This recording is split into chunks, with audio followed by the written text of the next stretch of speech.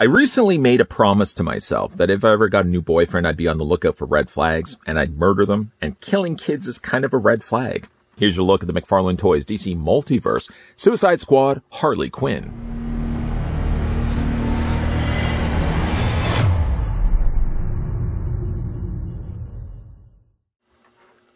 Harley Quinn, reincarcerated for road rage in a bank, buys her freedom once more by joining the squad. This colorful, cheeky, cheerful psychotic still has all her deadly dynamic moves, and the single and ready-to-mingle rogue is as eager as ever to show them off. Much to Amanda Waller's dismay, but Harley, in her signature ladylike style, isn't afraid to manhandle anyone who comes her way.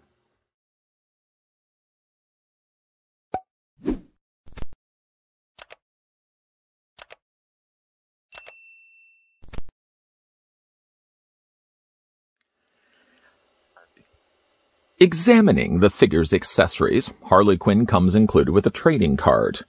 Happy to report that once again they're using source material as an image to be presented on the front of the card and not relying on the figure photography. Why did they do that for a period of time? I hope they certainly stick with the idea of using source material. It makes, I think, the collecting of the cards mean more valuable. Not that they actually have a value to them, but at least looking at them inside of a trading card sleeve, I'd rather much look at Margot Robbie.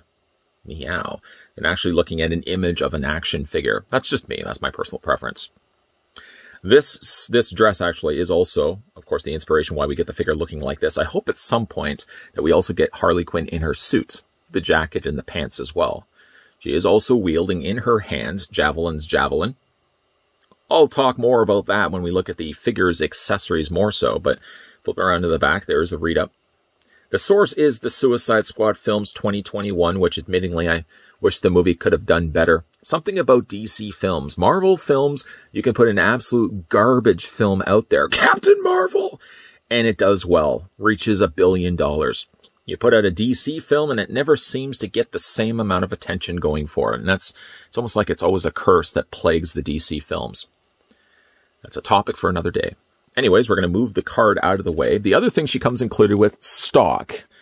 Implying that all the other figures also usually come with these is the same standard stand. Brandished down below. Psst. You got the DC logo down below. And there's also the singular peg at the top corner that will attach to either one of her feet. You can't attach both feet. That's not how one peg works with two holes. But at least you have one foot that you can attach to that peg. So standard stand. Standard stand. We'll put that to the side. And also she comes included with Javelin's javelin. So strange to say that.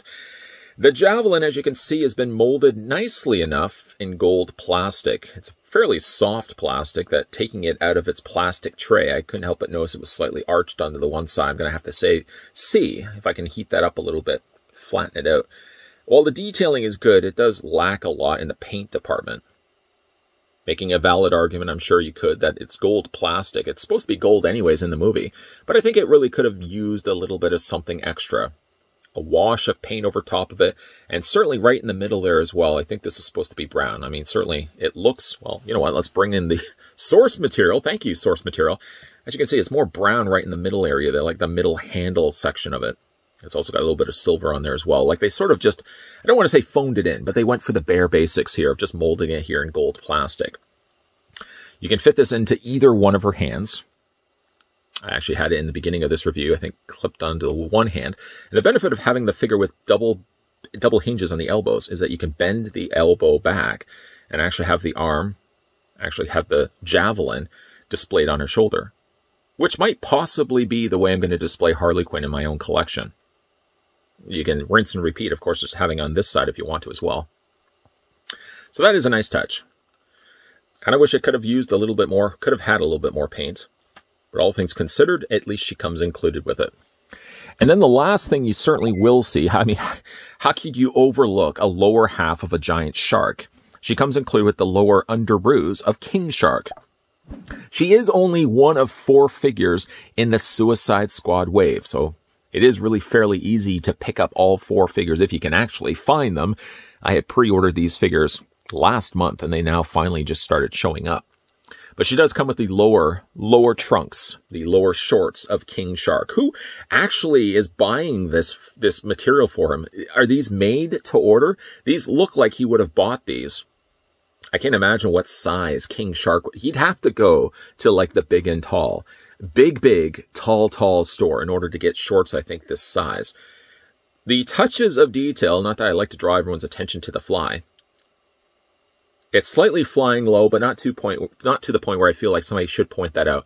I mean, I think about halfway down is where we really should say, hey, you're flying low. And then they're usually like, what? And then you might get the odd idiot that kind of looks up into the sky. What are you talking about? You're flying low. I don't think this would be a case where I would say he's flying low.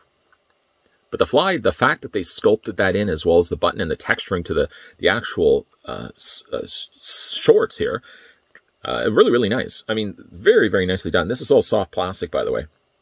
And again, not really much to look at. I mean, right now, we're basically just looking at the lower stumped half of King Shark. More of that will follow as we'll have a look at the rest of the figures in this wave. So we'll move that to the side.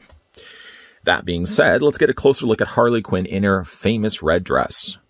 Kind of glad to see that they started this figure, well, the Suicide Squad figures. I could only hope that we're going to get more of these, because there are certainly more characters to cover.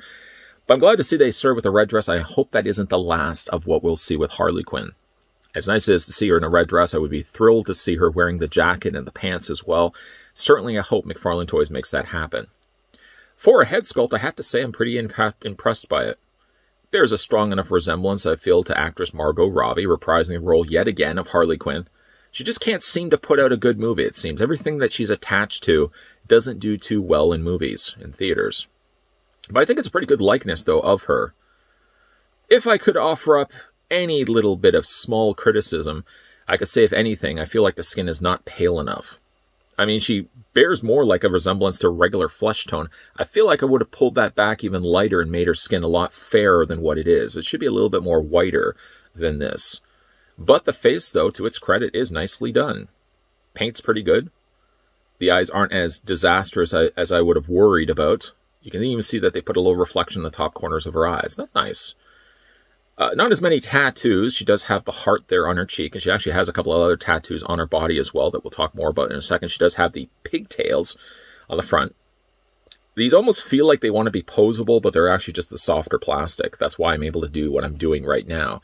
I wouldn't be doing that too much, though, just for the risk that that could break off, because it looks like right there, you can see I'm not going to do it too much, but there's a little line that's developing right there. Oh my, oh my. Be careful of these, especially when it comes to the figure's articulation that we'll talk about in a second. One of the other tattoos mentioned, she does have the Daddy's Little Monster. A little harder to see there on her chest, right there. She does also have a couple of tattoos there on the side. I will say I'm glad to see that they actually did take the time and put in enough of the tattoos. Tattoos on figures are always very difficult because sometimes they just only put in some of them and they don't put in all of them. But she has a fair number of them on here. It says property of no one.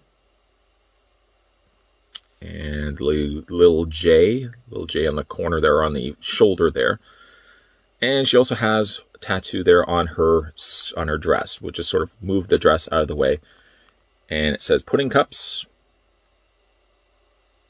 And we also got the little tally marks there as well. So she does have actually quite a bit of art, but I don't want to say the articulation, quite a bit of tattoos actually on her body. The dress is sculpted decently enough. At least to its credit, it's a softer plastic. So when it comes to moving the figure's articulation, which is something I almost started talking about, she seems to be able to move them quite easily. I mean, you can get to about there. After that, it sort of stops allowing you to move the legs out. But to about there, I think that's pretty good, all things considered. I mean, obviously, if this dress went all the way around to this side, yes, it would have limited much more what you could actually do with her legs. But because they have the cut like it does in the movie where the dress sort of sits on an ankle, definitely does give you a lot more posability going for it. She does have also her military boots on there as well. One of those unavoidable problems when it comes to articulating a figure is where to hide the joint. Clearly, though, you can see that the boot really is cut. Right here, right underneath, I guess, the start of where the tongue would be of the boot, there's very much an obvious, not a ball joint, but a hinge joint right there. They couldn't have made it a little bit more seamless.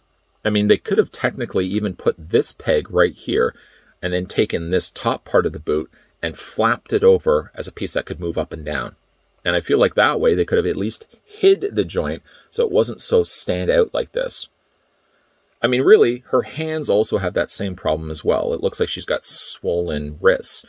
But that's one of those things, unfortunately, you're just going to be able to avoid it. The only other thing that they could have done is just peg the hand into the forearm, and then you would have lost a little bit of the articulation. You would have been able to do this, but you wouldn't have been able to hinge this back and forth. Making a smaller peg also could have been beneficial too, but then that runs the risk that these could be potentially something that could snap, because you really don't want those to be too small after all anyways. Looking at the posability on Harley Quinn, her head does rotate back and forth, up, down, and you can also rock it back and forth as well. Again, I know I already sound like a broken record for saying this, but just be careful of the hair. I mean, there's so little of it attached right here to the rest of her head.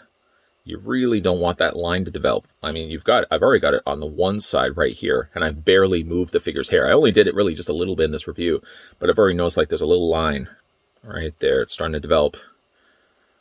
It almost feels like she should have articulation, but I feel like I'm only really just twisting the hair right off, and I certainly don't want to do that. Don't want that hair falling off. As for her arms hinge out. Very, very easy, actually, because there's nothing really in the way of things, rotating the back of the figure so you can see it all the way around. There's nothing really obstructing those arms. You can also, she does have the little socketed joint on the inside of her torso that allows the arms to hinge out this way. And you can also kind of move them forward in as well. And let me spin the figure around so you can see what's happening here. See the little socket joint right there? Just allows a little bit more mileage when it comes to moving those arms in and out. She does have the bicep swivel, so that swivels all the way around. Pleasant again to see, and I know I already said this already, but pleasant to see that she does have double hinges on the elbows. Sometimes female figures don't seem to always get those. Sometimes they just have a single hinge, and then you can rotate the forearm. I'm glad to see that they actually put a double hinge on the elbow, especially if you want to have the javelin over her shoulder like that. Now, of course, then when it comes to her hands, the hands rotate all the way around. Yes, they look swollen, unfortunately, in the wrist, but again, for it to be able to do this back and forth, and for it to also be able to do this as well, there's very little in the way of an alternative that they could have gone about, instead of actually just doing it this way. She doesn't have any waist swivel, just because all of her body is kind of encased inside the dress here. It seems soft enough right here, almost as if you would be able to do something with her torso, but I can't really move it. I mean, you can kind of crunch it up and down just a little bit, but not really much to do anything with. The legs split out. You bring the legs forward and back. This is kind of where they're a little bit more limited. This leg more is the worst problem, is because the draping of the dress, how far down it goes. This leg gives you a little bit more mileage, but not by much. That's about it. As much as you can accomplish. She does have a double hinge on the knee. She doesn't have any articulation. I would have almost thought the top of her boot would have been articulated, would you be able to rotate it back and forth, but that doesn't seem to be the case. And again, you can move the feet up, down. You kind of come rocking back and forth as well. And she does also have toe articulation too. Kind of nice to see when you get figures with toe articulation. Let's go ahead and get the staff back in her hand. The javelin. There we go. And all things considered, not a bad looking Harley at all. A few little things, a few little talking points. Getting the figure actually properly stand would be one of them. The only thing I probably would have done cosmetically to the figure is made her skin just a little bit lighter. I feel like she's still too warm in the skin tone. I would have maybe made her a lot paler than what she is. Also, the javelin. Javelin is basically just molded gold plastic. I think I would have probably gone in there and just touched that. I could probably even just touch that up myself. Other than that, though, it's a nice-looking Harley Quinn. I hope it's not the only Harley Quinn that we're getting, though, from the Suicide Squad film. As we have Red Dress Harley Quinn spinning around in the rotisserie, I've just borrowed the boy in blue, Superman's flight stand. I'm sure he's not going to mind anyways. He's not using it right now. To put her in a pose where she's leaping in the air with the javelin in her hand. I kind of like this look. I think ultimately, though, when I finished reviewing the other 3 figures, because there's after all only 4 figures in this wave, and I put together King Shark, so technically there's 5 figures from the Suicide Squad wave. I'm just going to ultimately, I think, have the figures displayed on a shelf, standing together. I know it's not as interesting as having Harley Quinn leaping in the air, but you can't have all your figures in some pretty crazy poses. Okay, maybe I'll do it for Harley Quinn, and all the rest of the figures can kind of just stand around her. We are 1 figure down if you're taking tally. It's actually a pretty short list to go by. Like I said, there's only 4 figures. And 4 figures, you also get yourself a King Shark, which is strange enough because McFarlane Toys is also releasing, or have released, a King Shark on its own, which was supposed to be a bloodied version. But from what I've seen many images online, it seems to be just the same King Shark. So you can either get King Shark on his own, or you can get King Shark by building it with the 4 figures. And I already want these 4 figures anyways. So building King Shark was the reward for that. I don't know if I would then go out of my way to pick up another King Shark. Maybe if I wanted to make him a custom. I know we're talking about King Shark too early here. Harley Quinn, though. Nice looking figure. I think, again, the likeness to Margot Robbie is pretty spot on.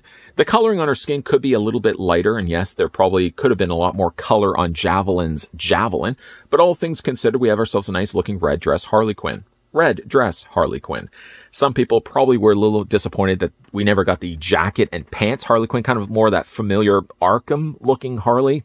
I hope at some point, because there's still more Suicide Squad characters we could get from McFarlane's team, that we will be getting also the, the more traditional looking Harley Quinn outfit as a future release. In the meantime, though, really nice looking figure. I have some difficulties with her hair, something I already talked about in this review. Just be careful. Just be careful of the hair. Other than that, I think you're going to have a blast if you pick up the Harley Quinn and add it to your collection. Speaking of which, have you added Harley Quinn to your collection? Have you picked up this figure? If you have, let me know down below in the comments section what you guys think of it, or based on this review. As I said, we're going to be having a look at the rest of the Suicide Squad wave. That's another 3 figures to go. And along the way, we're going to be building King Shark. Right now, we just have the lower shorts. And I'm going to say he's not flying low. Even if he was flying low, I would never tell him because he'd rip me in half. But we are going to be building King Shark. So there's definitely a lot more videos coming your way. The key, though, to making sure that you're not missing out on anything is by hitting the subscribe button down below. Turning the bell notification on so you get in those friendly reminders from YouTube. And yes, making sure you're keeping your peepers peeled because there will be more videos coming your way. Thanks for watching. See you guys next time.